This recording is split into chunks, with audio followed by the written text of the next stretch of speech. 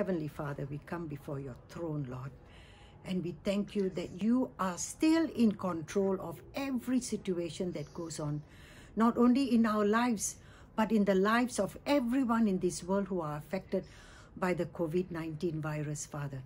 Not only them, but also the relatives and the friends and the families that they have lost.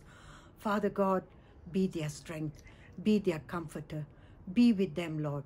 And I pray, Lord God, and I believe, Lord, that you are still in control. You are on the throne, and that you are able to do whatever you will.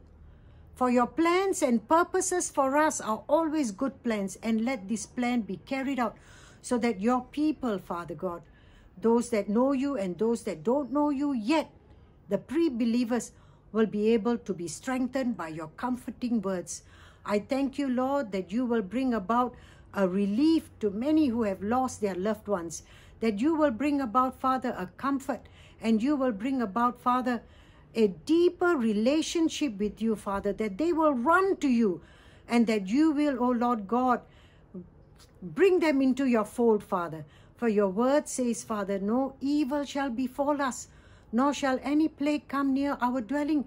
We take comfort with these words that you have said in your word, that no evil and no bacteria, no virus, no disease will come upon our bodies, and therefore we cover the blood of Jesus over all the people who are affected.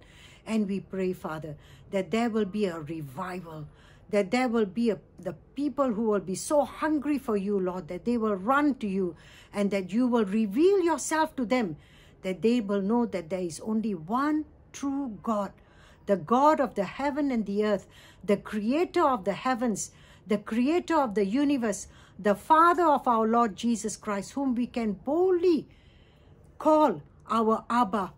And now come into this situation, Lord.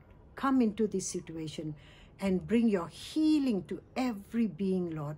This we pray in the name of the Lord Jesus Christ. Amen.